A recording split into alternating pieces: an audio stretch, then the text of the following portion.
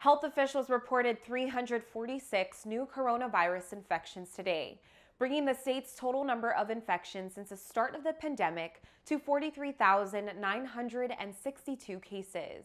No new virus-related fatalities were reported today, so the state's COVID-19 death toll remains at 538. The new confirmed and probable infection count reported today includes 223 new cases on Oahu, 63 on Hawaii Island, 29 on Maui, 5 on Kauai, and 26 Hawaii residents diagnosed outside of the state.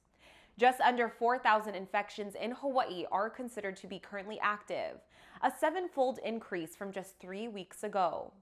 Health officials said today that 60.4% of the state's population is now fully vaccinated, and 67.4% have received at least one dose.